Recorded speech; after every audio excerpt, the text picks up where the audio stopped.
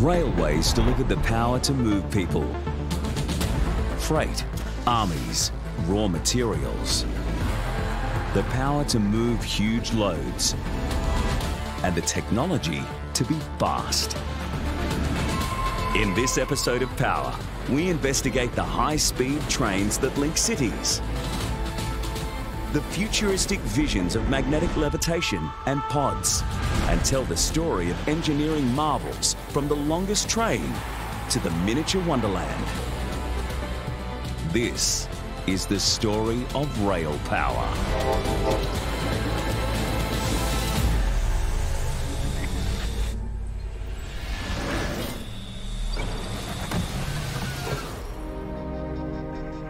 Speed.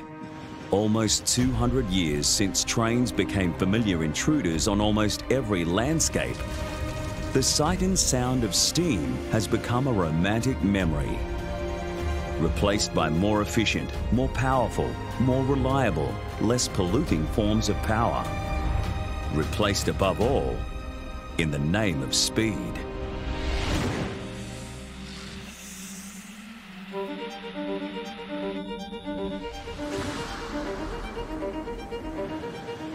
This is the Shinkansen, the bullet train.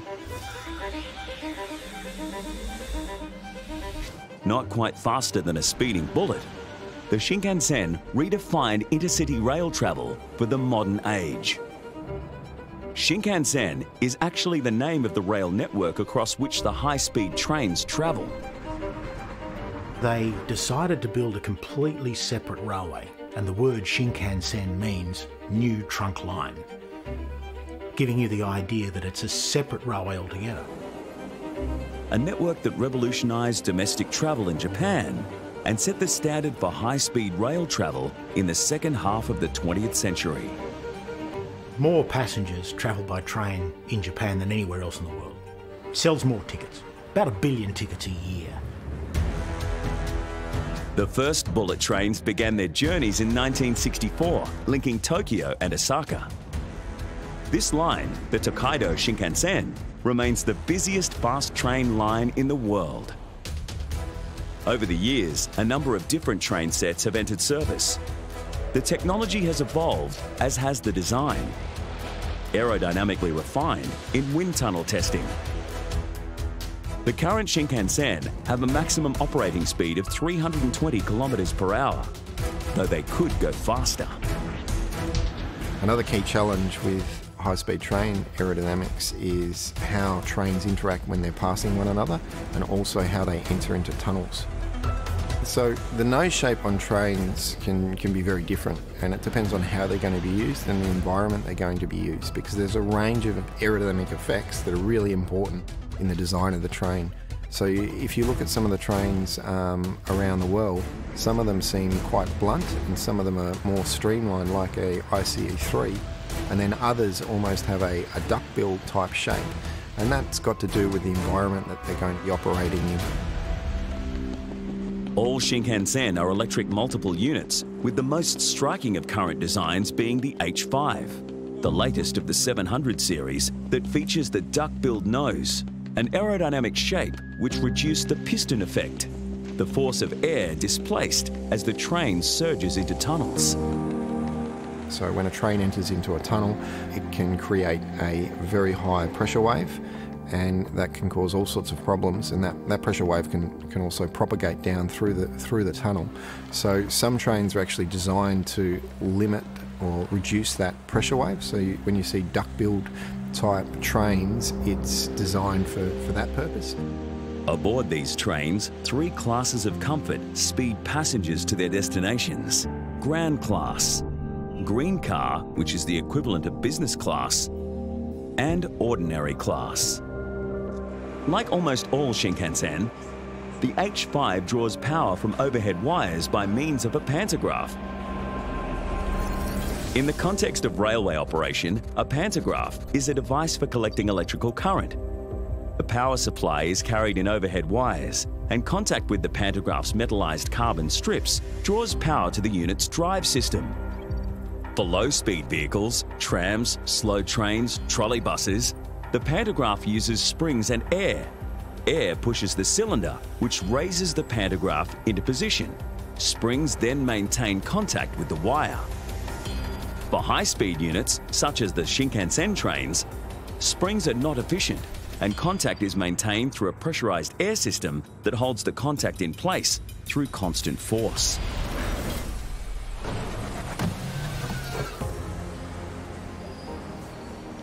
From the 1960s onwards, the very fast train concept has developed on intercity routes in most parts of the world.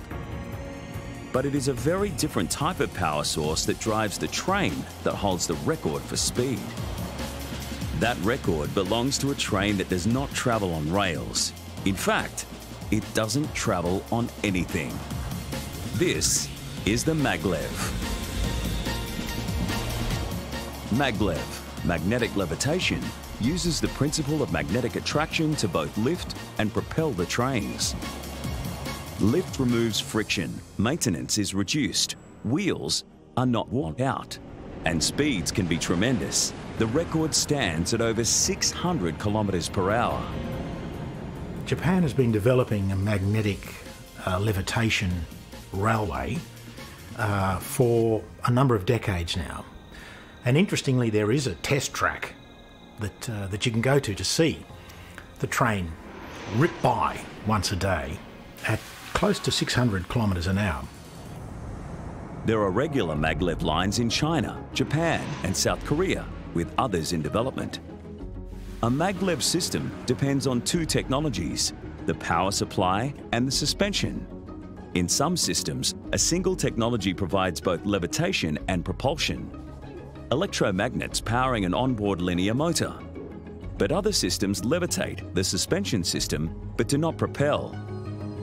EDS, or electrodynamic systems, use superconducting electromagnets, or strong permanent magnets, to create a magnetic field, which induces currents in metallic conductors to push and pull the train towards its designed levitation position.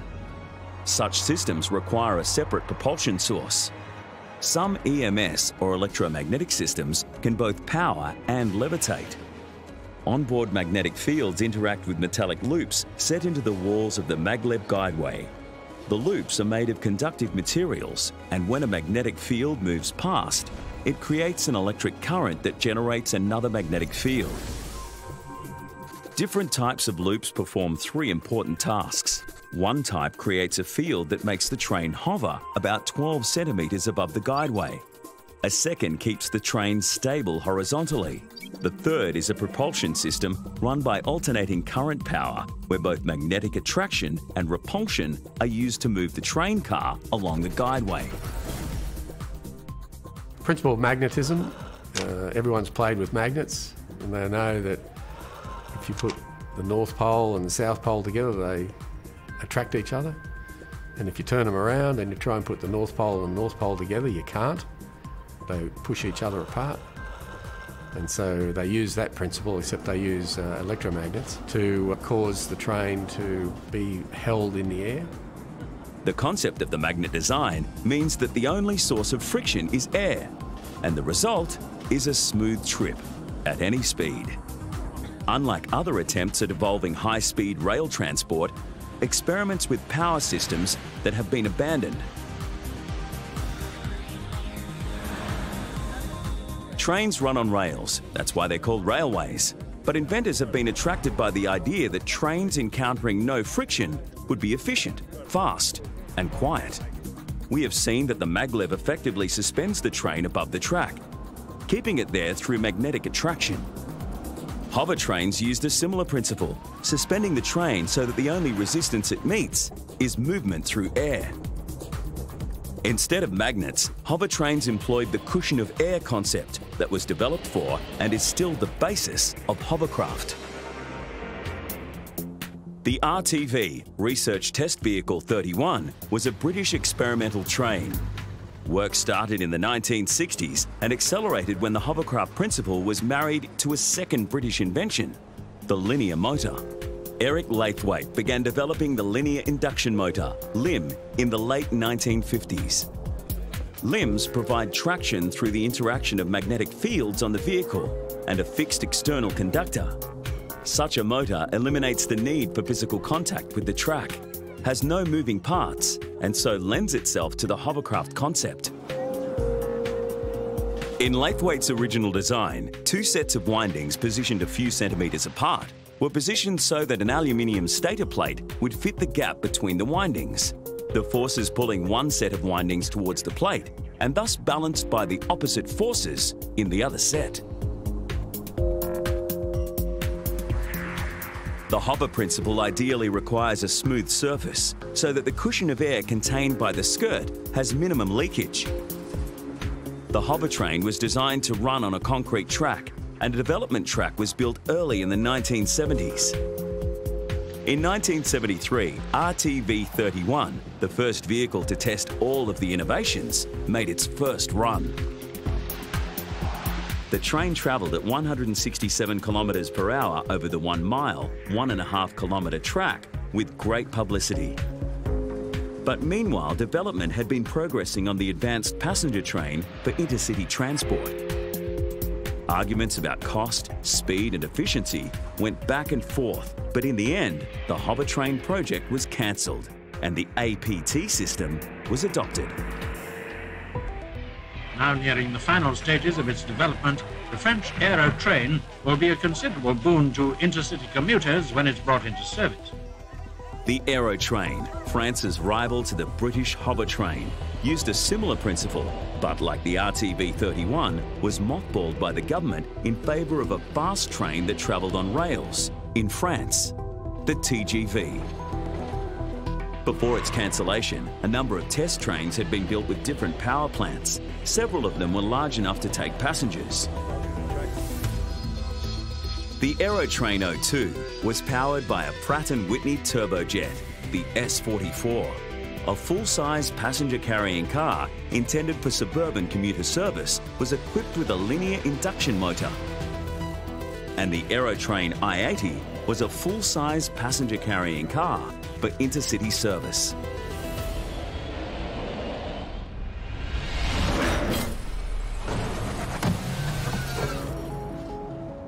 The growth of railways to their present status as mass transit transport systems in every part of the world did not, of course, rely on these exotic experiments. Everywhere, the workhorse for passenger and freight has been the diesel or diesel-electric locomotive. Despite their names, diesel trains are not driven by the power of their diesel engines. They are driven by electricity.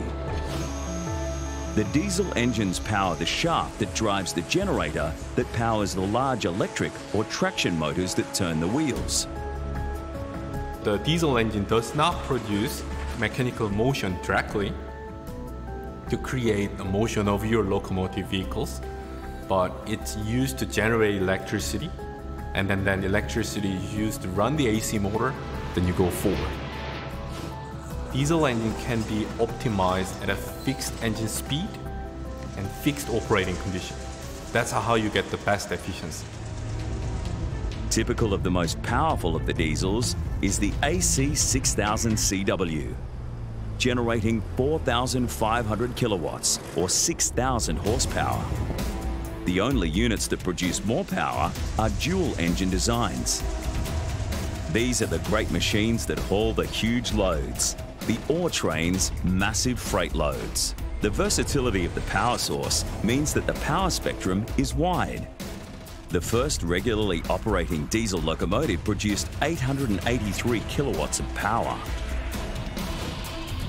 The robustness of the diesel and its fuel efficiency compared to the standard internal combustion engine explains its ascendancy in railway, marine and heavy road applications.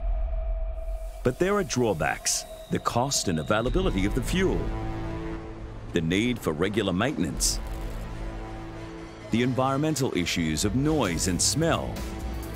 Where the pros and cons have been weighed, many operators have preferred systems that deliver electricity direct to the train's motors without the need for diesel generation. As with the Shinkansen, this means connecting the train to a live supply, either by an overhead wire or a live rail.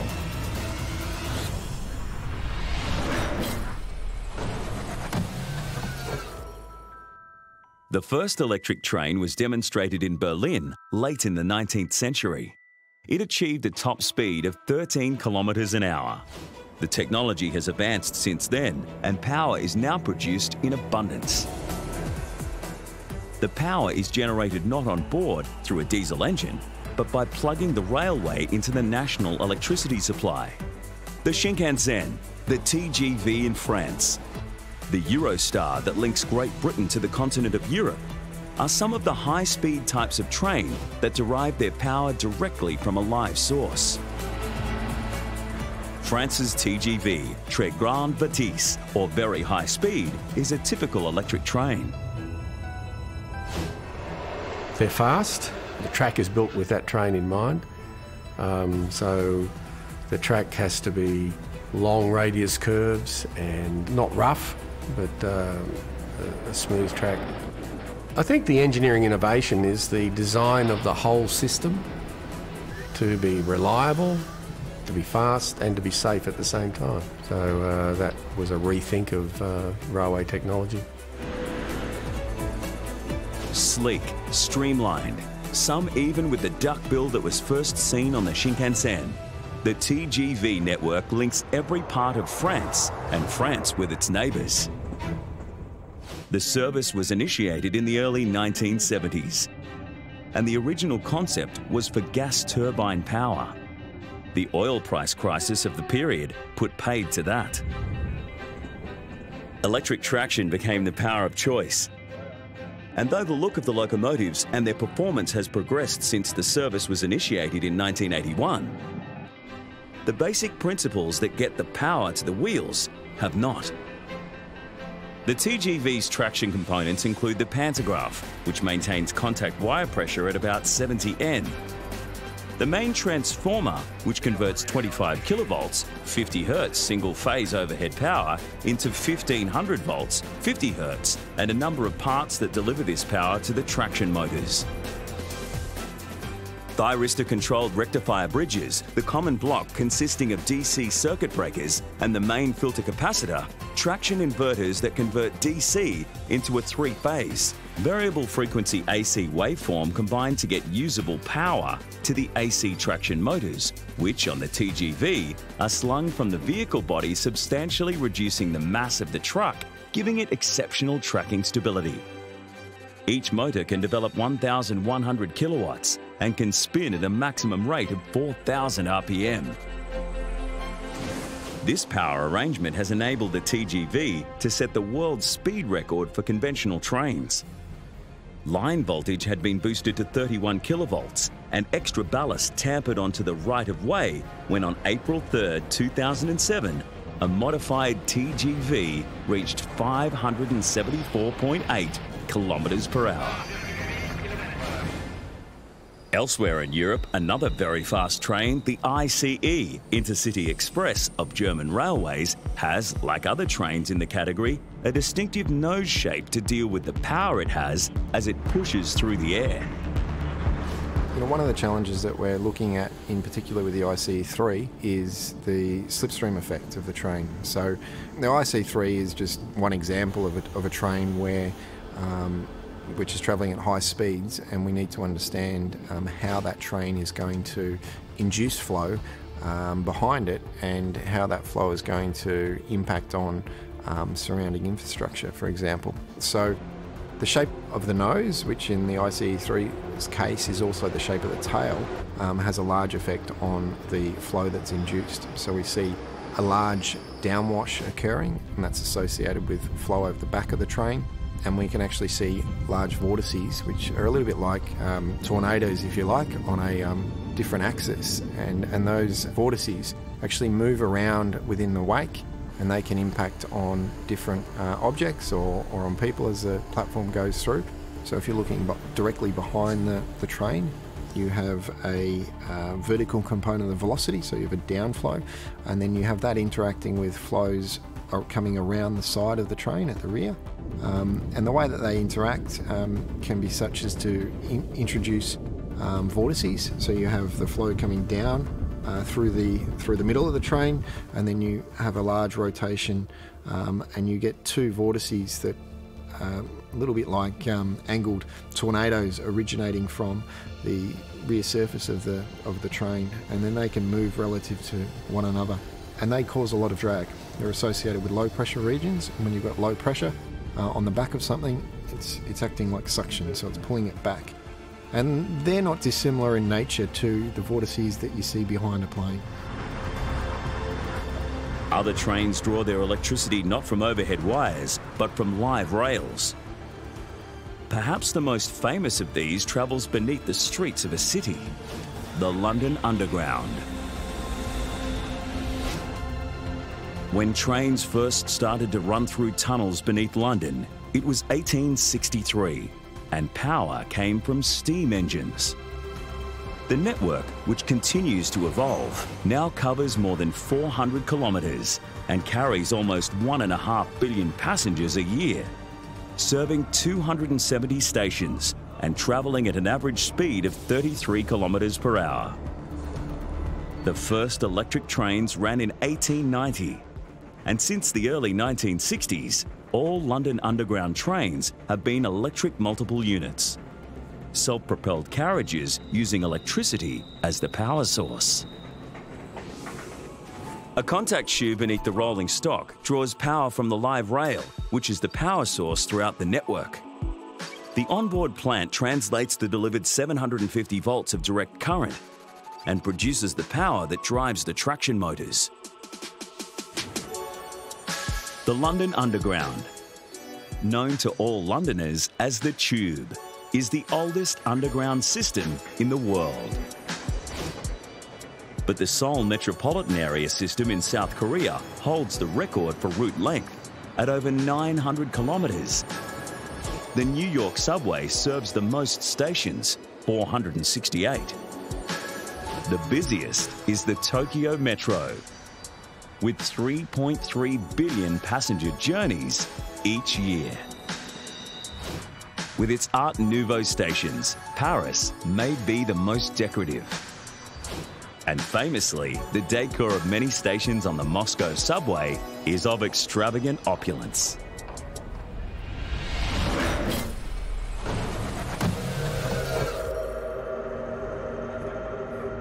The technology is in place on many established lines, including the London Tube, for driverless trains.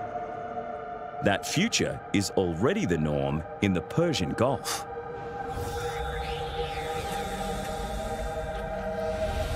The Dubai driverless metro opened in 2009. It covers less than 75 kilometres, serving 49 stations, with further expansion planned. What places it firmly at the forefront of technology is the fact that it is fully automated. Its trains are driverless.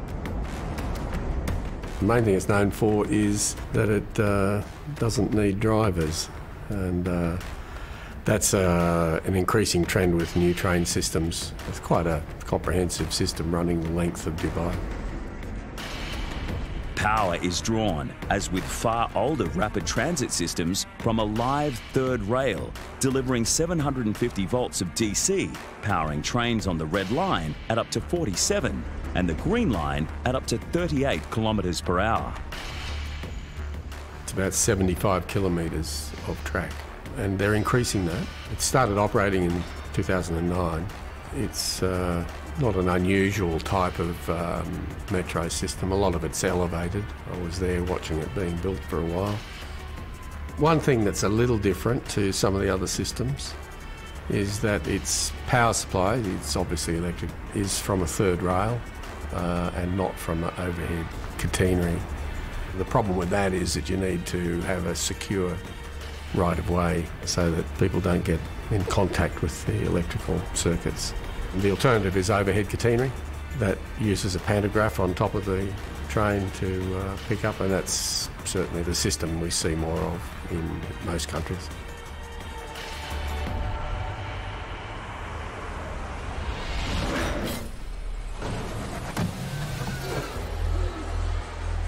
The power to move people in rapid urban transit has not always forced trains beneath the ground. Elevated trains may travel on raised rails, like Chicago's L. may be monorail designs from Disneyland and Tokyo to the Bangkok Sky Train, or they may be hanging trains. Interestingly, railways don't have to be terrestrial in nature all the time. There are a collection of very interesting suspended railways where the carriages are actually hanging from an overhead rail. The Wuppertal Schwebebahn. The Wuppertal Schwebebahn has suspended cars reaching speeds up to 60 kilometres per hour on a line running more than 13 kilometres above the streets of Wuppertal since 1901. The cars are suspended from a single rail built underneath a supporting steel frame with 486 pillars and bridgework sections. Each car hangs on wheels which are driven by multiple electric motors operating at 600 to 750 volts of direct current supplied through the conductor rail. The onboard power supply drives 4 direct current medium voltage motors per articulated train. Special trains have always had a special place in the affections of people. The Wuppertal Schwebebahn is fondly known as the Old Girl. Trains associated with long, exotic journeys and spectacular luxury have a particular hold on the imagination.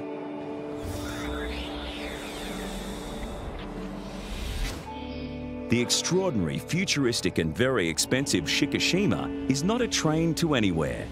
It is exclusively a vehicle for taking short tours in northern Japan.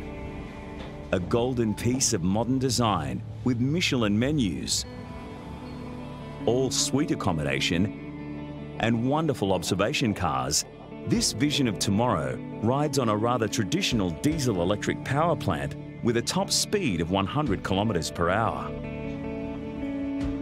Japan's very interesting because there are this new breed of luxury trains, the Shikishima, which is ultra-luxury, Michelin chefs on board, beautiful state-of-the-art decoration, comfort, the technology underneath, the running gear, that the spring systems under the carriages are ultra smooth, and you never hear clickety-clack anymore and things like that. You've got a welded rail for a start.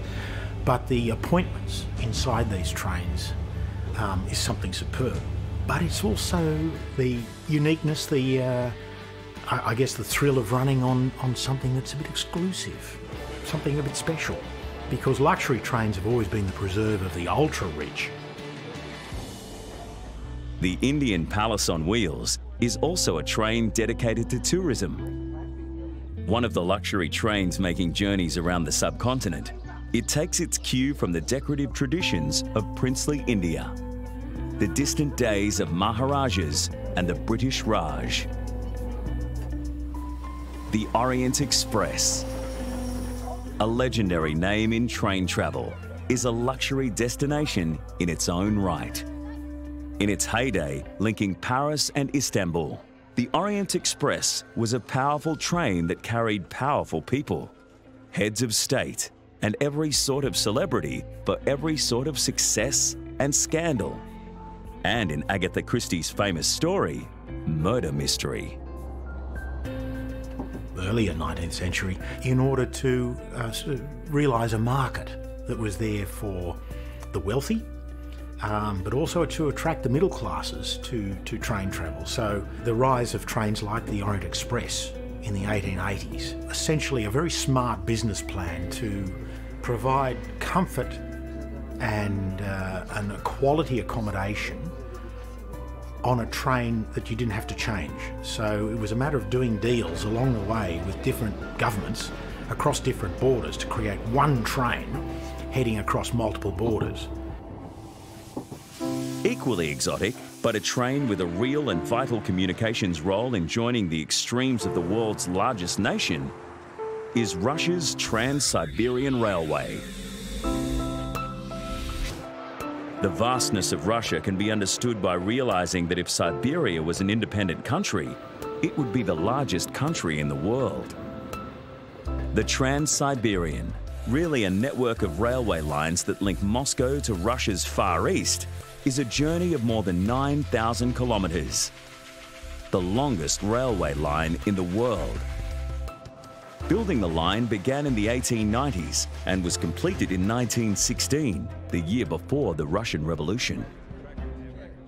Russia, interestingly, has a unique developmental railway story where the Tsar decided that he would have a different gauge when it came to the construction of railways on a large scale in that country, and randomly came up with 5 foot as a broad gauge, unique to his system. The Tsar broad gauge, it's referred to.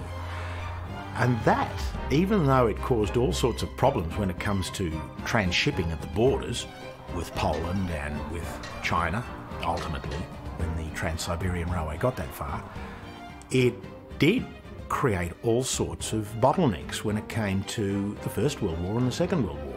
So it did do its job in helping to protect borders. The Trans-Siberian is no tourist novelty. It continues to be the most important railway line in Russia. 30% of the country's exports travel on the line, and its connection to the Trans-Mongolian makes it an important outlet for Chinese exports to Europe. About 200,000 freight containers a year reach Europe on the Trans-Siberian. The fastest train on the route, which was fully electrified in 2002, takes just over 6 days to link Moscow to the Pacific Ocean. An average speed of 64 kilometers per hour across 5 time zones. After the Russo-Japanese War of 1905, in which inadequate railways meant the failure to reinforce the Far East, the Trans-Siberian received heavy investment, which paid off in the Second World War, when moving the Siberian Reserve to meet the German invasion was crucial to the Soviet Union's survival.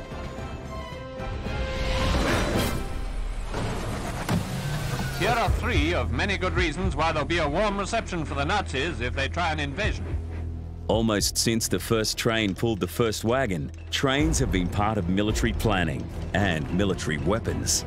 It was the 1850s that also saw the first use of trains extensively in war, something that was to become a major theme for the next 100 years. Troops were brought to the front en masse by train in the Crimea War, helping to create one of those interesting things that we saw a lot of in the late 19th century and certainly through the 20th century, the stalemate of war, trench warfare, and the use of heavy artillery that could be brought to the front pretty quickly by train, creating massive war front and huge loss of life, of course. The American Civil War, effective use of trains. During the American Civil War, volunteers from the Union Army commandeered a train and took it north. As they went, doing as much damage as possible to the vital rail line from Atlanta to Chattanooga. They were pursued by the Confederate forces at first on foot and later on a succession of locomotives. The event was reproduced in one of the great achievements of silent cinema, Buster Keaton's 1926 film, named for the featured locomotive, the General. Since that event in 1862, trains have often played a role in the massing of armies, their supply and support, and the carriage of heavy weapons. In the Second World War, with industry in America from coast to coast gearing up to be, in President Roosevelt's words, the arsenal of democracy, it was the railways that were vital to moving war materials and personnel to the ports, and so to the battlefields. Then, railways allowed troops to be delivered to the front, like a sausage factory, continually. And it was railways that made possible the carriage and the use of the largest caliber rifled gun ever used in combat, Schwerer Gustav, Heavy Gustav. Originally designed to take on the fortified French Maginot Line. You had some very interesting technologies developed specifically using railways. The massive rail-mounted armoured guns and cannons, which were as big as anything on a battleship, if not bigger, where they would fire 14-inch, 16-inch shells, I believe, as far as miles into the battle zone from track-mounted guns, recoiling great distances down the line as they fired these extraordinary salvos, much bigger than anything could be managed on conventional land arrangements. Also produced by Krupp's was the slightly smaller but far more practical K5, which could fire a 255 kilogram shell 64 kilometers at the rate of 15 rounds an hour. 25 of the guns were produced, and they were used in France and in Italy.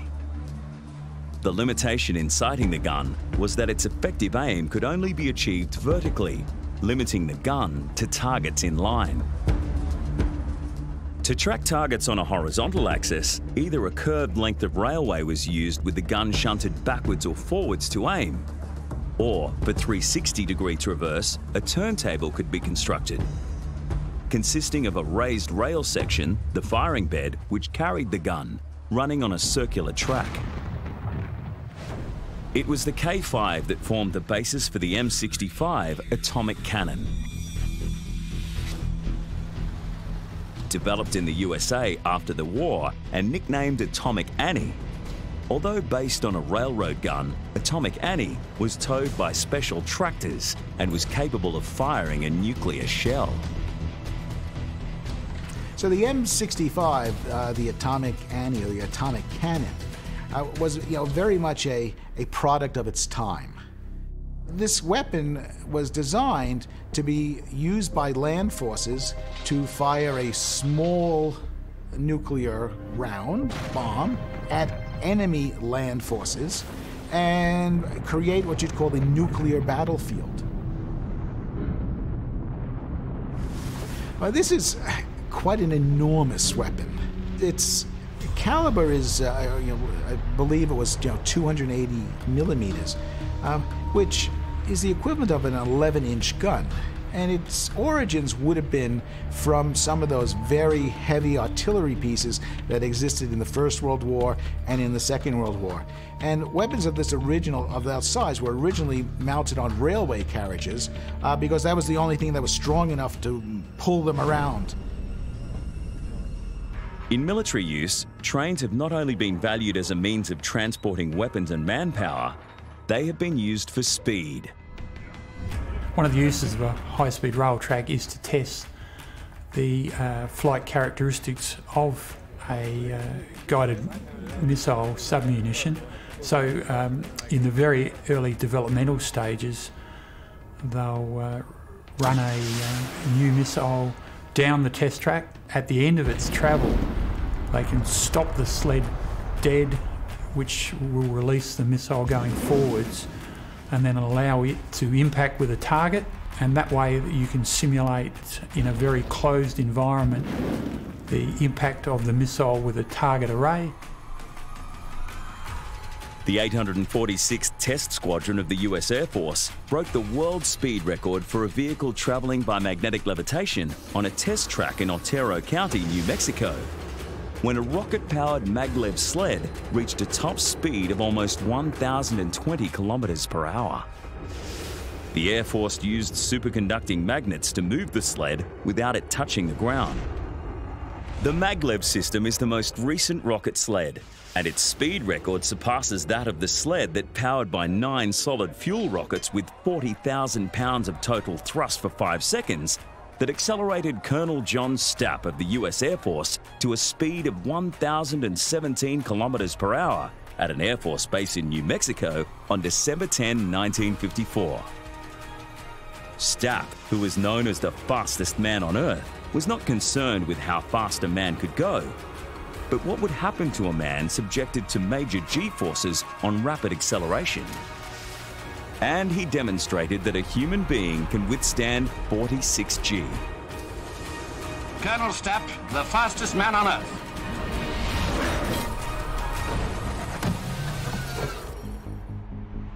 From the start, the appeal of railways has been their ability to move large loads over long distances. power has been decisive in determining how large the load, how far the distance. In one great and barren part of the world, where distances are vast and loads enormous, the train is king.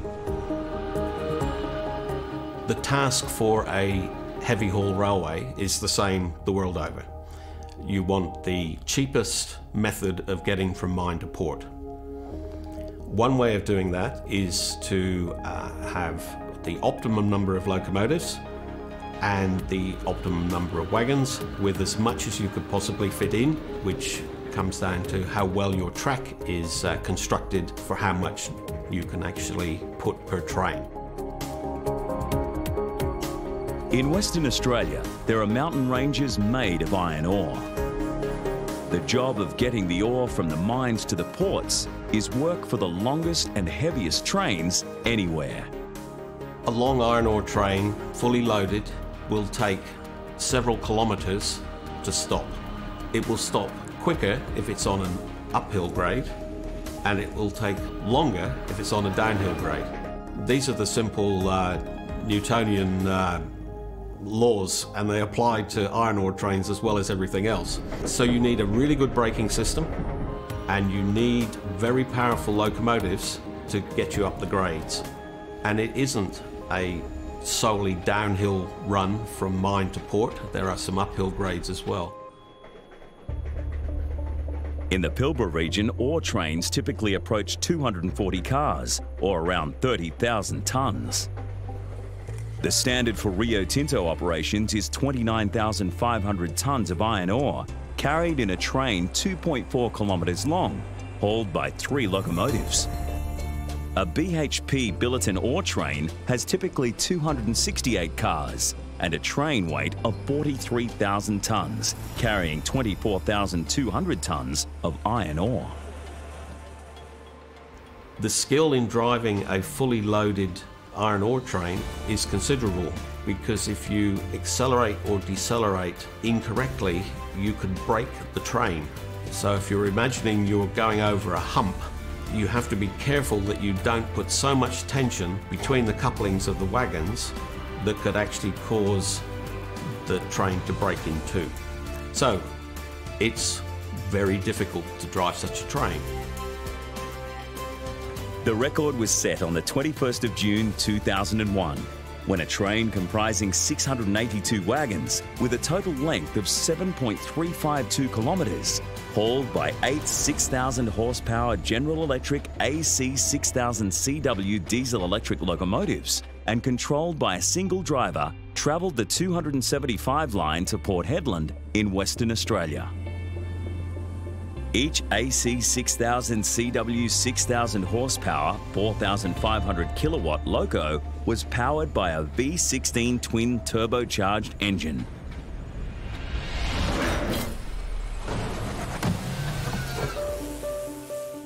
There is a spectrum in train travel, and here is the opposite end of it from the ore-carrying behemoths. This is Miniature Wonderland in Hamburg, Germany, the world's largest display of model railways. Construction began in 2000 and is set to continue into the future. The present scale of the operation is remarkable. More than 7,000 square metres of floor space house an exhibit that boasts almost 15,500 metres of track, along which more than 1,000 trains run through 1,300 signals. In a world populated by about 265,000 figures. The exhibit suffers the theft of about 3,500 every year. So far, building Miniature Wonderland has cost about 20 million euros and employs some 270 people. Included in the landscape is the world's largest model airport, an advanced automated system to move cars around the layout, and a control system operating through 50 computers.